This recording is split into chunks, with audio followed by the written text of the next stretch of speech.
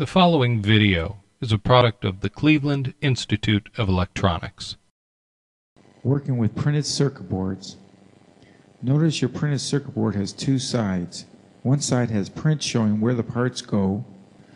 Many circuit boards have this, but not all. The other side has strips of copper foil, sometimes called traces. These traces serve as conducting paths for electrically connecting the components which are mounted on the other side of the board. Before actually building the siren project, first practice soldering. Practice removing and resoldering components from an old radio or TV or some other electronic device. Good soldering techniques take practice. Cold soldering joints are one of the major problems that occur with people who are inexperienced in soldering. Cold soldering joints occur when the surface of the trace or pad is not wetted correctly. This could be caused by two things. First, insufficient heat was applied when soldering. The surface of the trace or pad was dirty. Your pads should be shiny. If they are not, you need to clean them before soldering.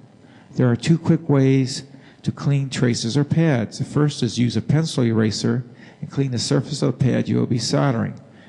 Brush off the eraser that stays on the board. Make sure the board is clean from that. Use a fine steel wool as the second way, and you clean the surface of the pad you'll be soldering.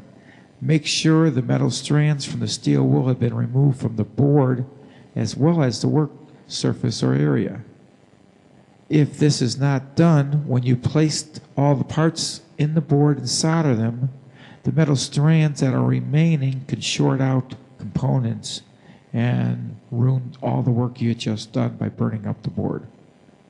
Cold soldering joints can very often cause intermittent connections. This means you will lose conductivity at that point and your circuit will stop working correctly and possibly shut down and will not work at all. Fortunately for you, it is not hard to learn to solder correctly. Beginners need to do the following. First, practice. This is the most important thing. Without practice, you will not become proficient when soldering. Do not hurry your connections. Make sure your iron is cleaned and tinned correctly. Make sure you are using the correct iron for the job. Too little heat can cause bad connections. Too much heat can cause the solder to overheat and not wet the surface properly, as well as damage the circuit board and your components. When you're working with splices, that's what we're going to do now. There's a variety of splices that can be made with just a little bit of practice. We'll be demonstrating two permanent and two temporary splices. Starting with permanent splices, you have the end splice, or sometimes called a pigtail splice. And second, you have the Western Union splice, or sometimes called the inline splice. There are 4 steps to complete the end splice or the pigtail splice. It does not matter if you're using solid wire or if you're using stranded wire. First thing you have to do, whether you're using solid or stranded wire, is tin the wire. When tinning a solid wire, carefully strip about 3/4 of an inch from the end. Make sure you do not nick the wire. Place in the hands-free device, sometimes called the helping hands. If the tip of the iron is dirty, clean it and re-tin it as we described before. Place the iron at the bottom of the wire and the solder at the top of the wire, about midway down the wire. Make sure the tip of the iron is tinned. The solder should flow toward the heat. Move the solder toward the insulation, taking care not to melt the insulation. Then move the solder toward the end of the wire. The wire should now be a bright silver, or the color of the solder. After you've done this, twist the wires together with a minimum of 2 full twists. Solder the twisted area together. Make sure to let the connection cool before moving it. Trim off the wires at the top that are not soldered. Normally you would use shrink tubing or electrical tape to cover your splice. All you need to do is heat it up and shrink it down on the connection, taking care not to melt it.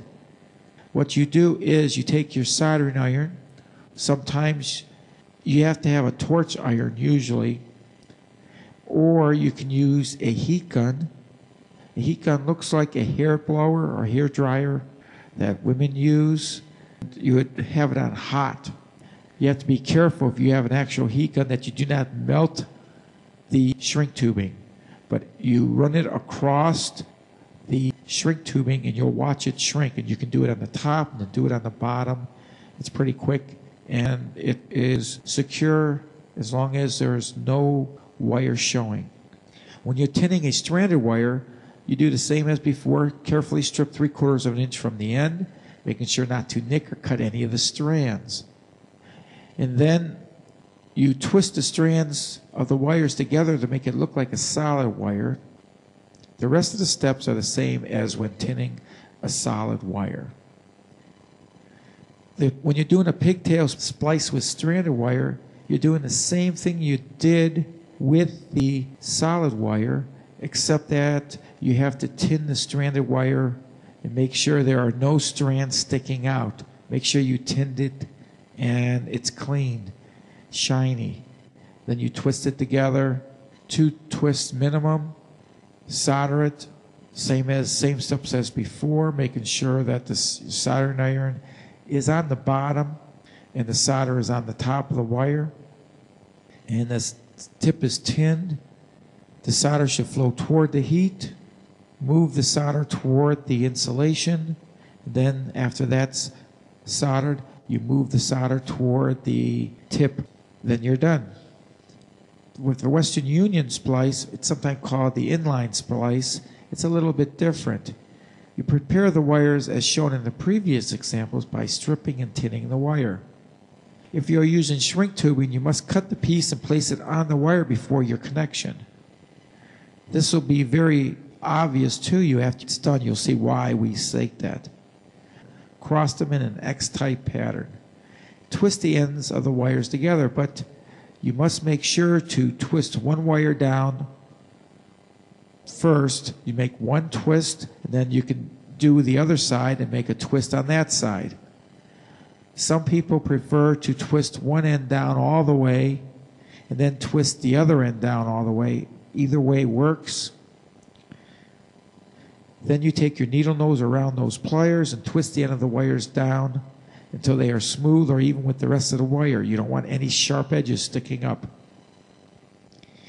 If the tip of the iron is dirty, clean it and retin it at this point. Solder the wire connection as we did before, starting about midway down the wire.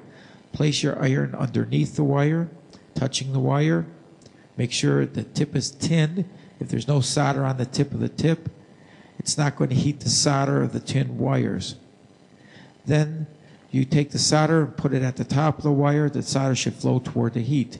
Move the solder toward the insulation, taking care not to melt the insulation. Go right or go left, it doesn't matter. And then move the solder toward the other side, toward the insulation in the other direction. You should see the spirals of the twisted wire, and the wire should now be a bright silver color, which is the color of the solder.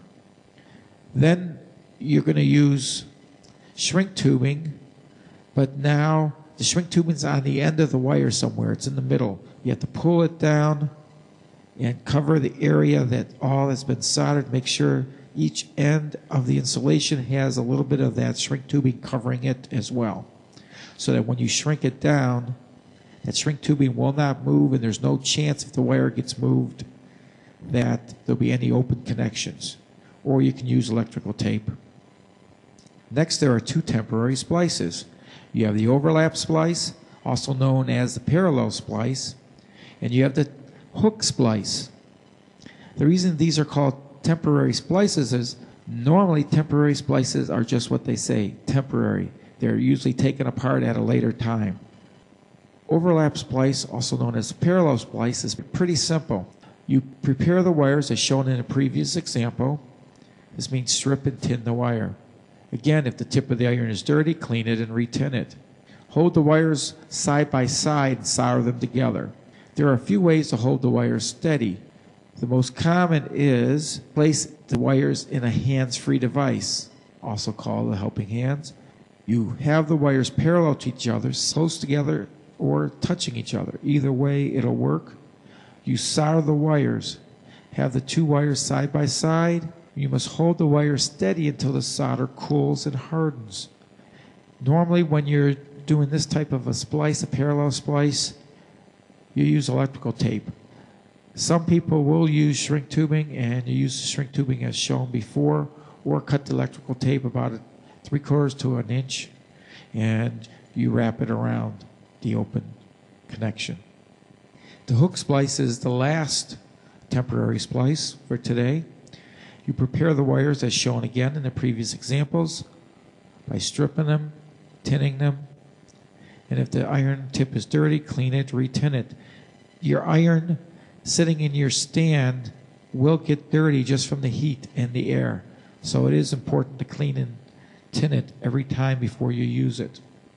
The difference with this type of connection is now you're going to snip a little bit of that 3/4 of an inch of wire off. Usually you snip in maybe 1/8 of an inch or 1/4 of an inch off of it. Then you take and you make a small hook at the end of the wire with your round nose or needle nose pliers. You grab the wire maybe 1/8 of an inch from the end with your needle nose pliers, and you make the hook. Make a small hook, and then you hook to both ends. You do the hook on both connections, both ends of the wire you want to connect. Then you hook the wires together and gently tighten the hooks for a slight mechanical connection. You're not clamping down on these. All you're doing is making a slight mechanical connection. Remember, this is going to only be a temporary connection. It's designed to be taken apart later. Hold the wire steady. There are a few ways to do that. One way is to put it in a hands-free device. The other way, have one end of the wire being held by something, whatever it's connected to. And then you apply pressure and tension on the second end of the wire. And then you can place that second end in a hands-free device or under the end of a needle nose pliers just to apply enough pressure just to hold it taut. Then you solder it as we did before. Make sure you solder evenly across the hooks. The hooks should be soldered and there should be no sharp edges sticking out. Normally you'd use electrical tape to cover your splice. Take about 1/2 inch to 1 inch in length, depending on the diameter of the wire and the area of the wrap you want it to connect snugly. Soldering terminals are commonly seen on potentiometers, slide switches, and terminal lugs. To prepare wires to work with soldering terminals, you have a couple different options.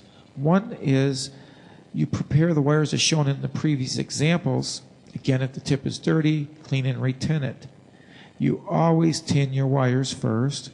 If they are eyelets in the soldering terminals, like on many potentiometers, slide switches, and terminal lugs, you have to use a hook splice. So you make your hook at the end of the wire that you're soldering, connect it into the eyelet or the terminal lug, gently tighten the hook for a slight mechanical connection, solder the wire or connection as we did before, move the solder over the eyelet or solder lug, taking care not to melt the wire's insulation. You must hold the wire steady. There is not a strong mechanical connection, so it must be held steady as it cools. Sometimes you can give it a puff of air as soon as you remove the iron, and that'll harden it quick. Some switches and potentiometers do not have eyelets, but can be connected by using a parallel connection or an overlap splice. They can also be connected using a hook, but all you're going to do with the hook is wrap it around it and tighten the hook on the piece coming out of the potentiometer or switch. If you're using a parallel connection, overlap splice, you have to make sure both are tinned and then put them together so they're parallel, touching the wire and the lug. Apply your heat, remove the iron, give it a puff of air to harden that. Make sure not to move the wire until it's cooled. The wire should be solid. The connection should be a brilliant or bright silver color with the outline of the wires visible beneath the solder. The solder should be blended into the lug in the wire, and the whole connection should be smooth and shiny.